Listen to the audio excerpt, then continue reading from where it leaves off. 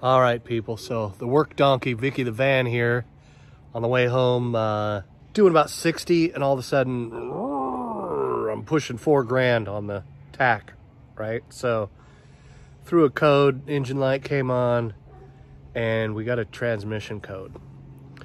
P0700. I can put a link in the description to this too. I think it was like 20 bucks or something. There it is. Data stream count. Read codes. That's it. P0700 transmission control system. Transmission control system. It's a generic code.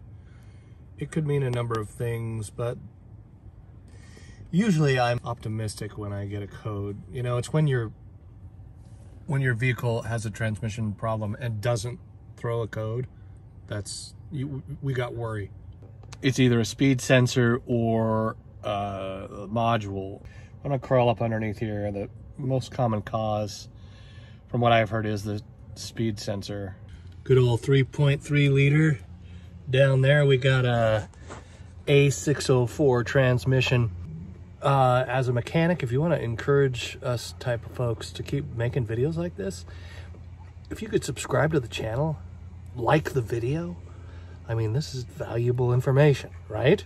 Helps us out a ton. If you could like the video, subscribe to the channel, and I'll get off your back about that. A604, these transmissions have been in these vehicles, these 3.3 liters, since like 1989, all the way up to 2006, mechanically. So the whole thing is computer controlled. It's computer controlled transmission, mostly, right? And it's kind of good news for them not failing majorly on the inside, you know what I'm saying? There's usually wires that get frayed or a sensor that goes out. All right, so our speed sensor is right there. Circle around it. Need a 1-inch wrench in there to loosen it up. So, because I don't want to be here all day, I'm gonna remove this guy here. That over there. And we're gonna run a little hole. So I just, I zipped a little hole right there. And then, the magic of zip tie technology right here. All right, so yeah, I just use this hole here. My whole thing's missing in the front, so that's helpful. But drill another hole, I don't know. But yeah, I just temporarily use this to pull this back, give me a little extra room up there. I think I'm gonna go ahead and remove the air box. 2 10 millimeters here, and then you just unhook the down here. See that? Unhooking the air box for the filter. It's just a horrible place to put the filter box, you know what I'm saying? And there it is. So we'll change that while I'm in here. Let's look at the other side. Yeah, it's about due for an air filter. Look at that. Okay. That's a lot more access, isn't it? So, with the filter box out of the way and that fender thing back, we can reach this guy a lot more easily. Right there. Let's get some light on the subject, shall we? So yeah, it's just like lifting up on that tab right there. This little tabby thing on the side, and you pull it straight back off on parts, you know, especially in a wet part of the world. But here we are.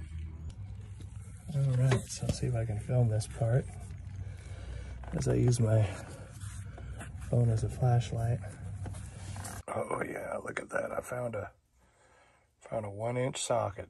That's a beautiful thing right there. Let's see if this. It's not a long one though. Hope it makes the stretch. Yeah, turning that thing with this guy was just a very slow process, so boom. All right, got it. There it is. It's got some glob on there. That's great. It's all coated with, yeah, that's probably not,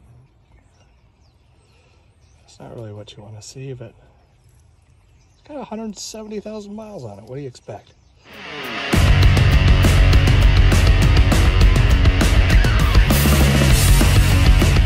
All right, got me a transmission speed sensor here, microguard, air filter, all in here, and we're hoping this solves the problem. Obviously, it's made of plastic, so you don't want to crank this sucker down too tight.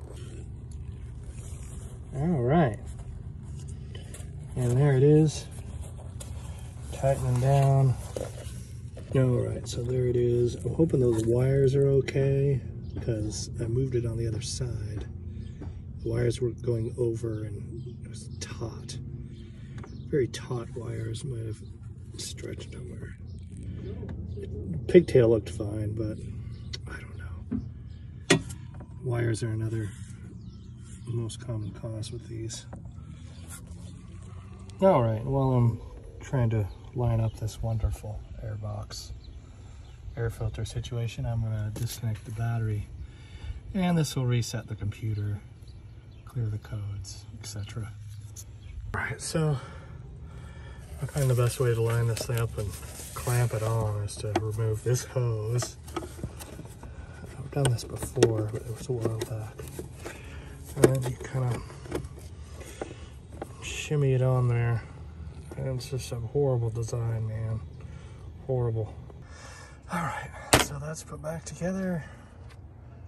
And put the wheel back on. All right, people, it's test drive time.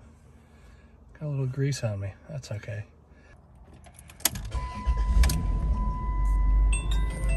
Here we go, getting on the freeway. Moment of truth. We're up to 45, that's pretty good. I was happy if this thing goes 60. It's not a hot rod. It ain't gonna win no races. I ain't bringing it to the track. Yesterday night I drove this thing in limp mode from North Seattle to my house on 99, which is like traffic lights and stuff, because it wouldn't go over 40 miles an hour. And now we're doing 65. So far so good, man. A little longer than a few minutes later. And I drove all the way to Marysville on freeway, drove all the way back, and it's going good. I think that's a fix. Call that a fix.